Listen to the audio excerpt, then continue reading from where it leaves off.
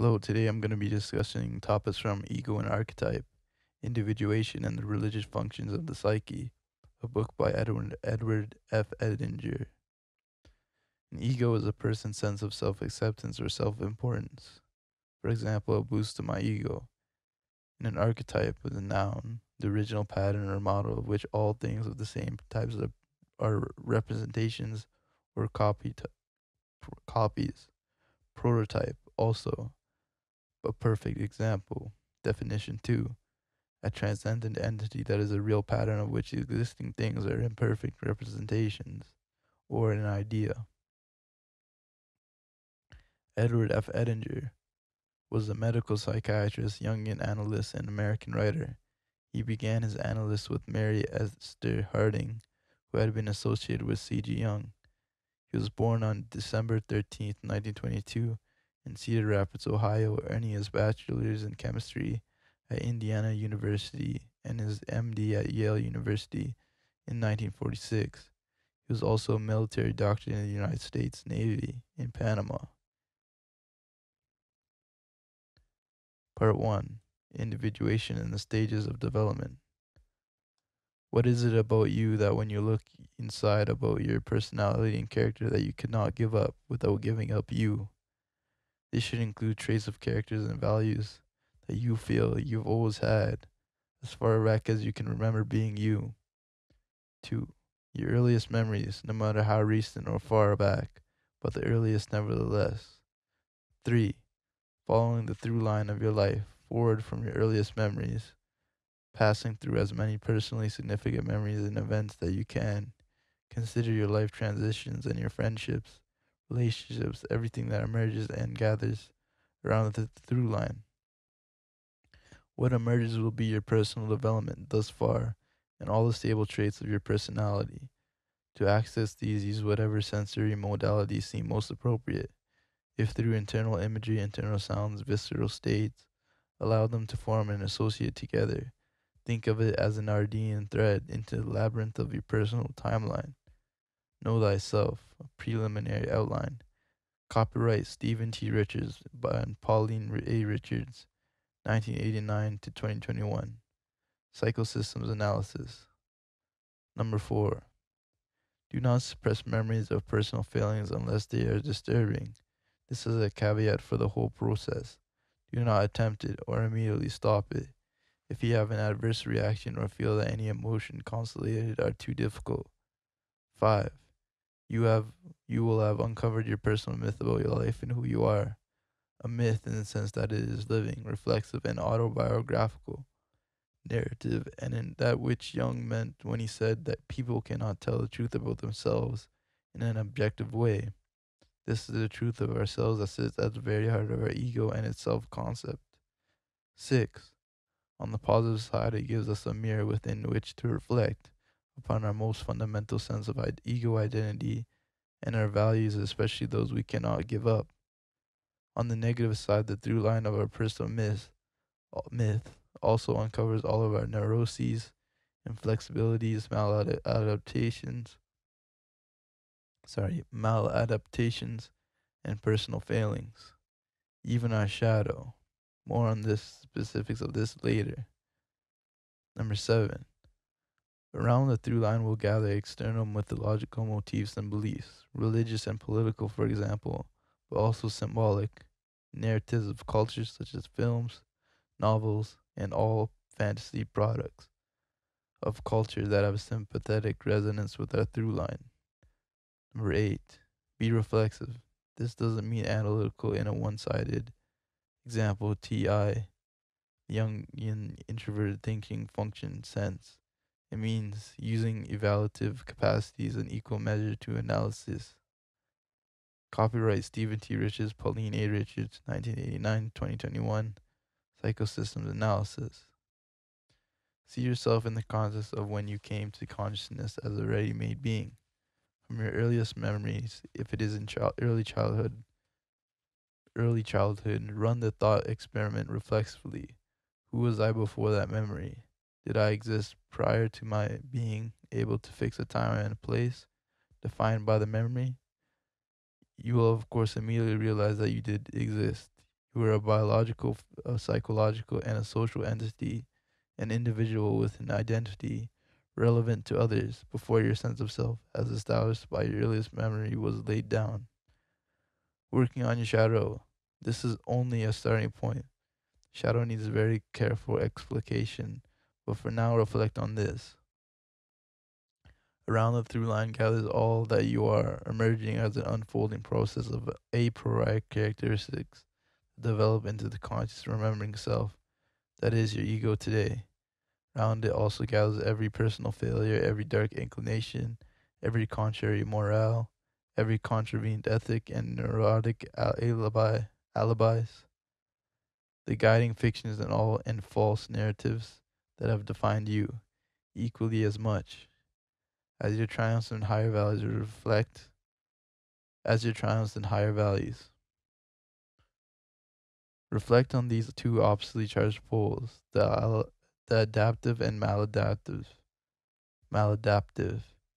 Evaluate them in terms of the core of your personal myth. Use the results to check yourself against yourself and reach even deeper into the roots of your being around the very central axis of your through line, where you will find not only your past but the intended theological goal of your life's trajectory. Copyright Stephen T. Richards and Pauline Richards, 1989-2021, Psychosystems Analysis. A personal myth is not a collective myth. Number 9. Interjecting a collective myth of any kind may help you close in on your personal myth, but it may also conceal it or divert you away and into a guiding fiction or a neurotic alibi. The true progression is personal myth, personal equation, then the path to individuation. So the inflated ego. This is a picture of Icarus.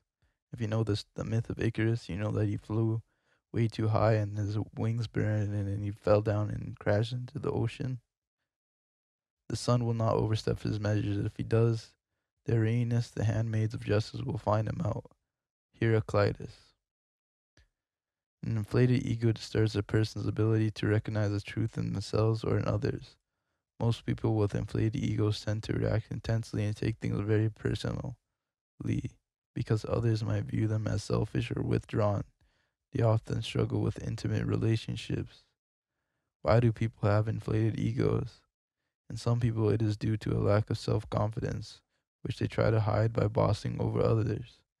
Overconfidence may be the cause for exaggerated egos in some persons. Just because of some skill they have, they regard others to be morons who they have come to salvage. The alienated ego is the inner refusal to be oneself in the moment, the fantasy that sometime in the future the real thing will come about. One will be able to save the world one day. This man dreads to be bound to anything whatsoever, a fear of being pinned down, entering space and time completely, being the one human that one is. He is full of talents and potentialities and could not do anything but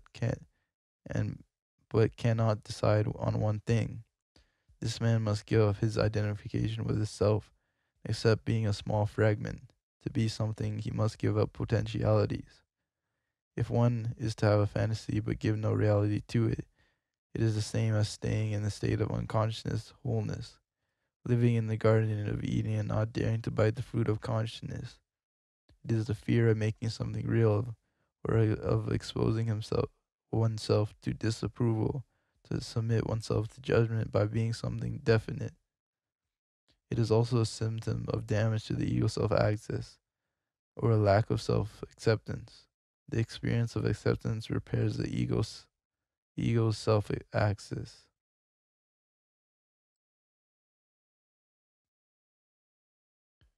Uh, Acceptance of the shadow and compassion for the inferior inner man are equivalent to acceptance of the self.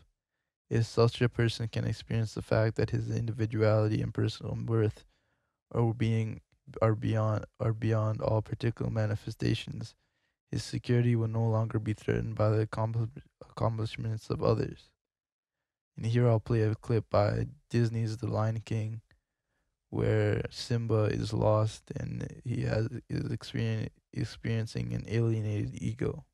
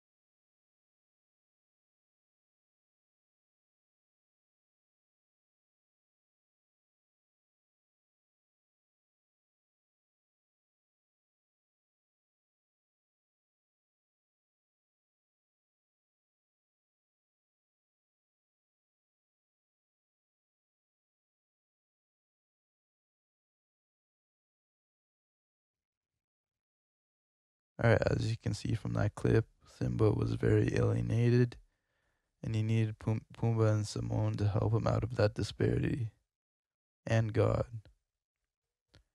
Encounter with the Self. By his libido shall he know himself. Stephen T. Richards. One can, of course, explain all neuroses in Freudian or Adlerian terms, but in practice it is better to examine the case carefully beforehand.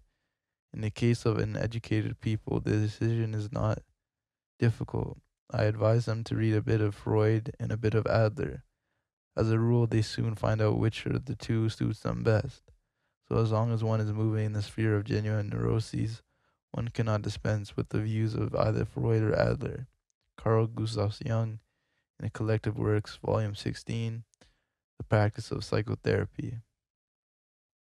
So here you have Van Gogh painting, I believe, a self-portrait of himself. So the idea is that your encounter with self is like seeing something, you seeing yourself through a way bigger lens. It's as if you're a fish in a big ocean and you finally get to see who you are in that ocean. This here's an example of alienated ego, where in his encounter with the self, probing Gustave Courbet's inner thoughts in The Desperate Man. Here's a painting. By the artist's own token, the Desperate Man should be taken as a literal expression of his lived experience. When in 1843, when Courbet undertook this anxious self-portrait, he was a young man without a manifesto, still laboring to build his reputation. Despite his enthusiastic drive, Courbet was still searching for his own artistic identity. Yet he found himself growing increasingly disillusioned by the art establishment as he faced repeated rejection from the state-sanctioned salon. Alright, and that concludes part 1 of Ego and the Archetype by Edward F. Edinger. Part 2 will be done in the near future. Other than that, thank you for watching. I give credit to Pauline and Steve Richardson, or sorry, Stephen T. Richards and Pauline A. Richards. for helping me or having the information in the slide number 3. Without further ado, thank you and have a good day.